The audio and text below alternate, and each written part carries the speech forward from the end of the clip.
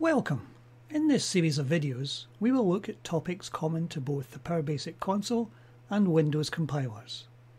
Today we will look at the definition and use of parameters in both subroutines and functions.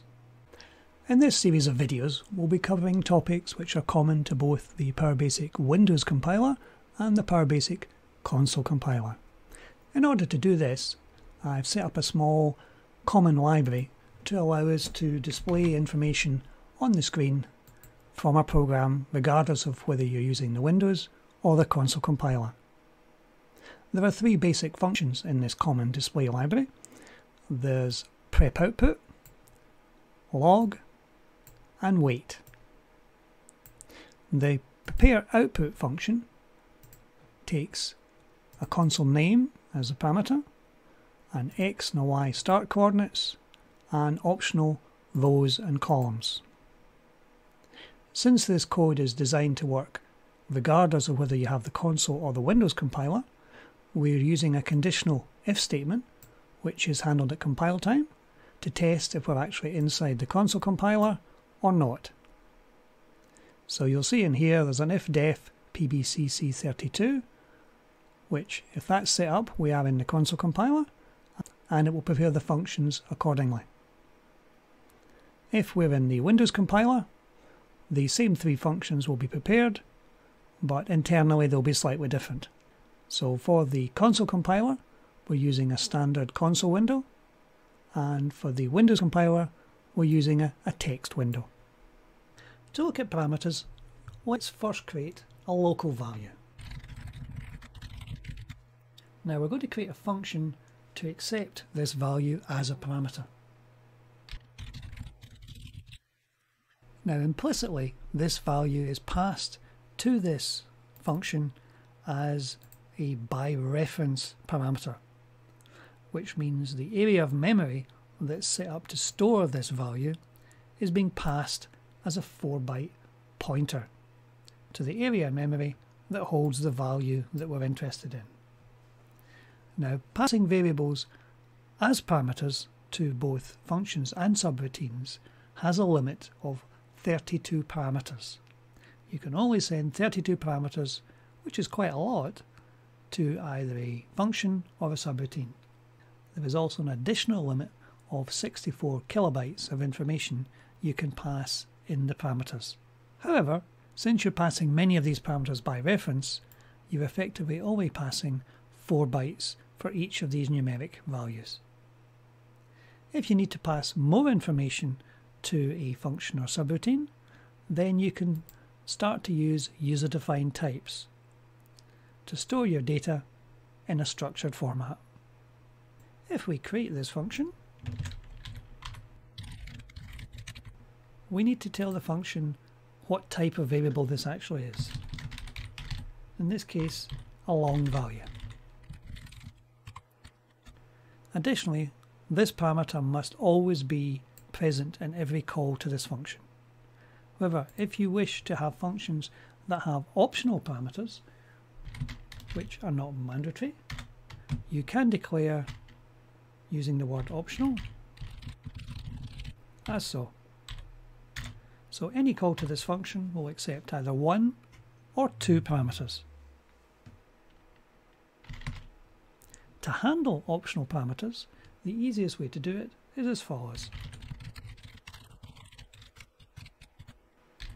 You can perform a test to see whether the parameter has been passed or not by using isMissing. If the value is missing, then you can quite easily set your local variable up to have some default value. Otherwise, your local variable can be equal to the value that has been passed. This gives you facility to use functions and subroutines in different ways. When passing a parameter to a function or subroutine, there are three options. The parameters by default are passed by reference. As so, passing it by reference passes a 4-byte address pointer to where the data is actually stored. This is a default and you don't actually need to put by reference in, it will default to that all the time. In this case, the original data can be modified by the procedure itself. So if you pass long value into this function, then any change to long value will be reflected in the routine that called this. The second option is by val. With by val, then a copy of the data is actually passed to the subroutine or function. Passing it this way would mean that you can make changes to the value without them being reflected in the original calling routine. The third option is by copy. By copy is in fact a special case. This is mostly a hybrid of by ref and by val. The original data is copied to a different location in memory, and a 4-byte address pointer is passed to the called routine. Passing it by value is the least efficient way of doing it, because obviously it will pass the full size of the variable. So if this was a string, it would pass the full size of the string. By using by copy, then you're ensuring that the data can't be changed in the original calling routine, but is passed the most efficient method. If you're wishing to pass large amounts of information to your subroutine, what we can do is we can use a user-defined type. If we set up one of the user-defined types we used in one of the previous videos, called UDT car. Now we can prepare this at the top of our code. UDT car stores 4 pieces of information in one structure. 3 strings and 1 long. And we are populating the value of each of these elements, and we're going to pass this to a subroutine. All we need to do is to pass the name of the user-defined type. In the subroutine, we merely have to put the name of the parameter in and declare its type.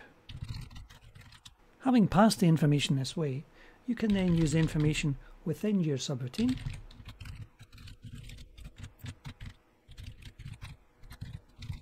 as so. Since the user-defined type is a fixed length string, we can trim any additional spaces off the end using the trim command, and we can output this to a log.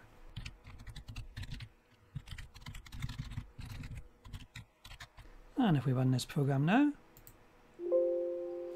there we have the information coming out. Now we can also pass the information by a pointer. First we declare a pointer variable and use the var pointer command to define it. Then we need to call a new routine to accept our pointer, and all we're passing is effectively this long value. Now in here we need to define the passed parameter. Now we're going to use by val in this case to say that we're picking up pcars as a pointer to this user-defined type. And just as we did before, we can define a local string, and we can put the value into this using the pointer. And again, since this is a fixed length string, we can use the trim command to trim off any extra spaces. And then we'll make a call to a log to show that the value we get back is exactly the same. There we go. First one by type and the second one by pointer, displaying exactly the same information.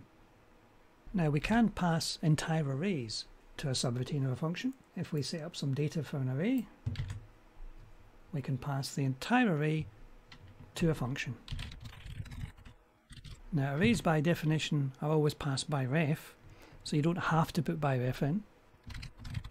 And if you're passing the entire array, you just need to give the name of the array and a couple of brackets after it. And if we create a function to accept this parameter, we may have to tell the function that this is indeed a string array. And we can output elements of the array to a log. As so.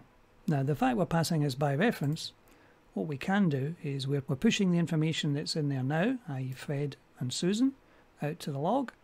We can then attempt to amend the first element. And when we go back to our called routine, we will output the values again to see if it has changed. So if we run that now,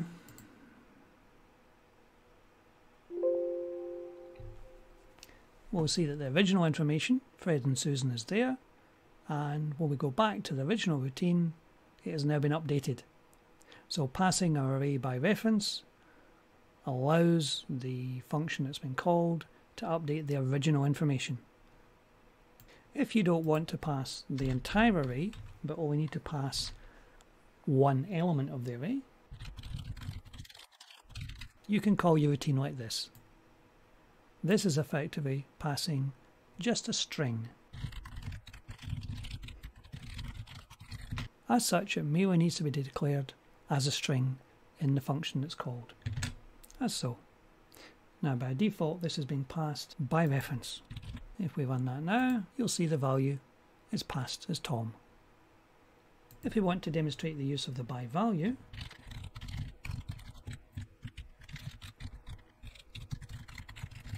we're picking up the str name by reference, we're putting that value into a new variable called newName.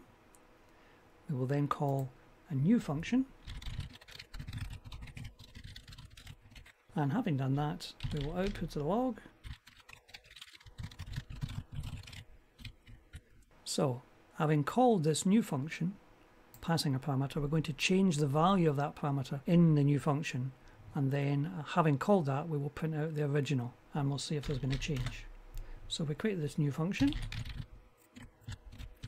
using byval for the parameter, and we'll take the variable we've been given and we will amend it by adding on a couple of characters to the end. Then, just to be sure we have indeed updated it, we'll print it out to the log. So the value should come in as Tom. We should print out the original value, and then we should print out the amended value. So there we go. We've passed the original value as Tom. We've amended it by adding on 2 asterisks at the end, but the original value is still the same. So using by value this way demonstrates that you can pass a parameter to a subroutine, safe in the knowledge that any change made to that variable will not be reflected in the original calling routine.